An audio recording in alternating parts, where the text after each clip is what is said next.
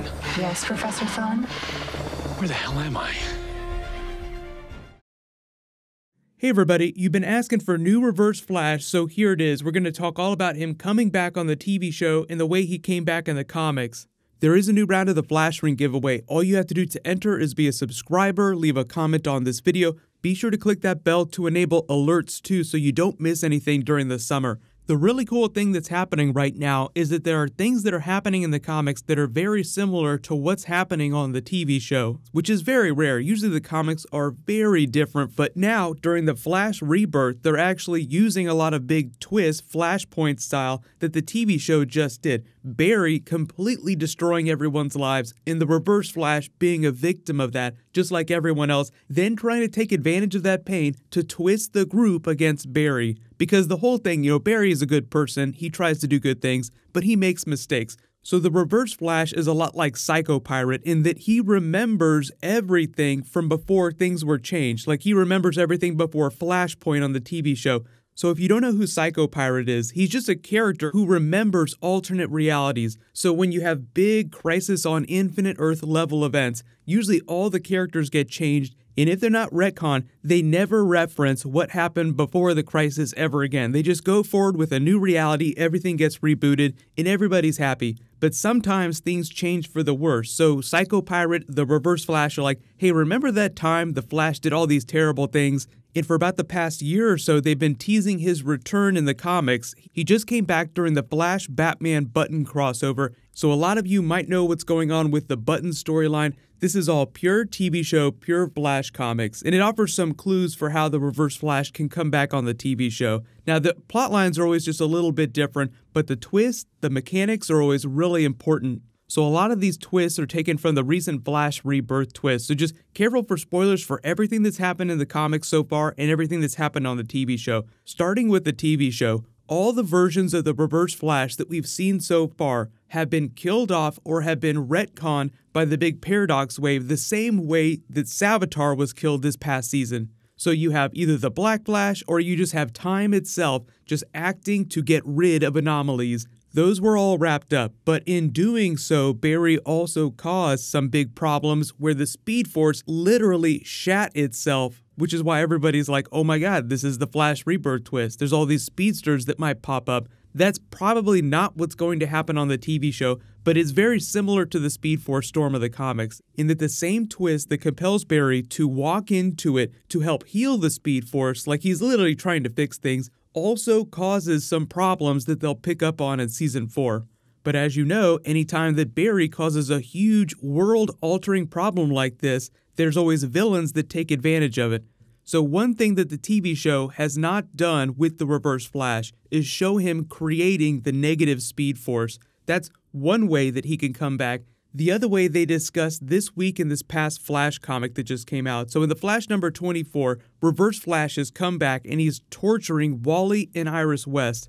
In this version of events, Wally is Iris's nephew, but he's the son of the Daniel West Reverse Flash, who's believed to be dead right now. So during the New 52, there was no Reverse Flash. He says that he was away healing in the Speed Force, which is basically what the TV show Reverse Flash is doing right now. One of the few problems with the TV show, though, is that it hasn't quite caught up to all the big comic book twists, so when we do see Reverse Flash, it'll be a little bit different than when we're seeing him again in the comics, so I'll explain how that works. But the really twisted thing here is that when he comes back, he starts teasing Impulse, Bart Allen Kid Flash, and he talks about Wally living in the Flash's shadow. That was a quote that was given to Bart Allen. What a coincidence that I just did a video about Bart Allen on the TV show, them sort of prophesying his eventual arrival in the Reverse Flash in the comics that they wrote months ago, talking about the arrival of Bart Allen in this new Rebirth universe.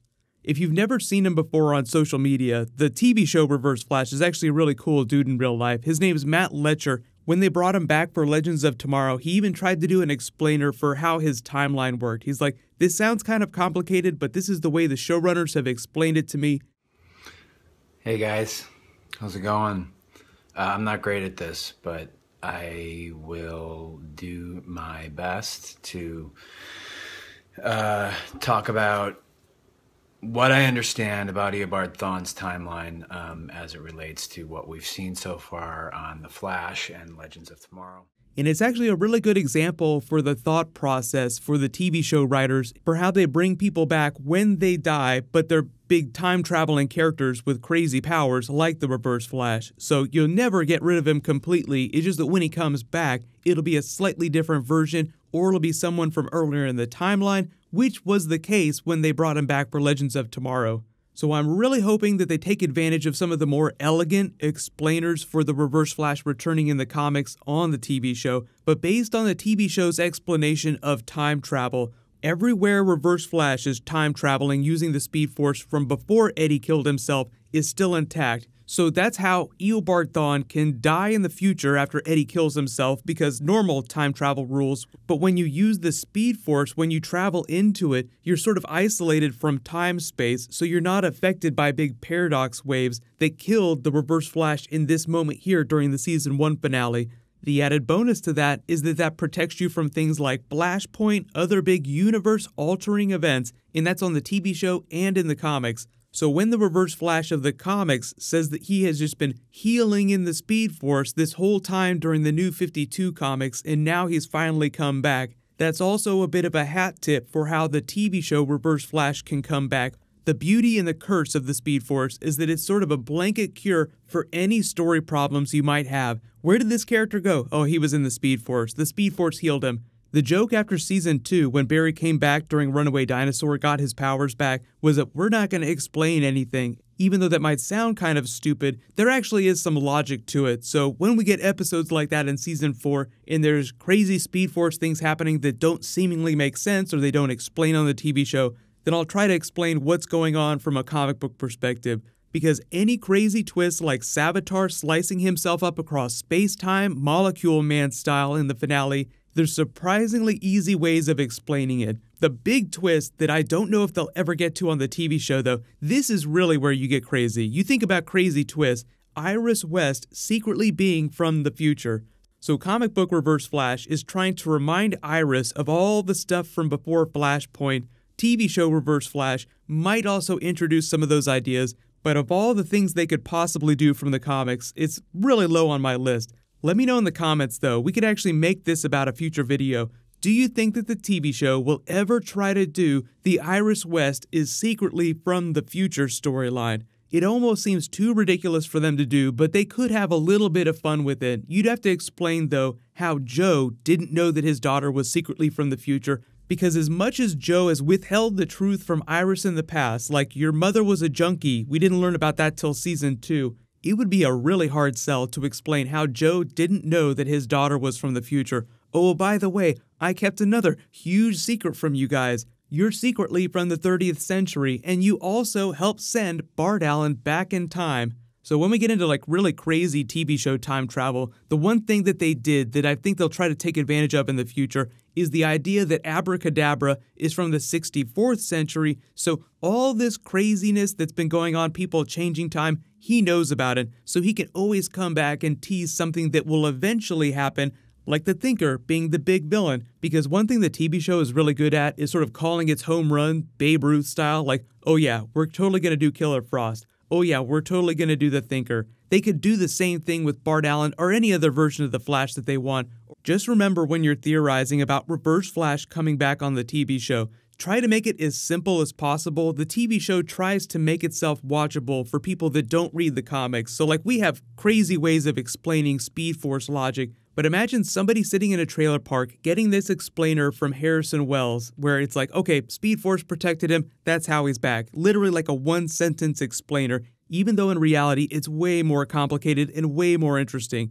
So if you haven't started reading the comics yet, Flash Rebirth has been amazing. Just start with that. You don't have to read the old stuff if you don't want to. If you've already read the new stuff, then yeah, you can go back. Mark Waid is sort of like the PhD course in The Flash. The Flash Rebirth is made to be a little bit easier to read for new people. That's the whole idea. They wanted to get new people that have never read comics before really excited about comics. Just be sure to check them out this summer and leave all your comic book requests. I know people want me to do a button video. I've talked about the storyline in the past, but I might do like a more dedicated video to it. There'll be some new DC TV Flash Arrow in the next couple days. They're even talking about bringing Static Shock on one of the TV shows. But congratulations to the latest giveaway winner, John Adeyeye. Please private message me on the back end of my channel so I can get your contact details.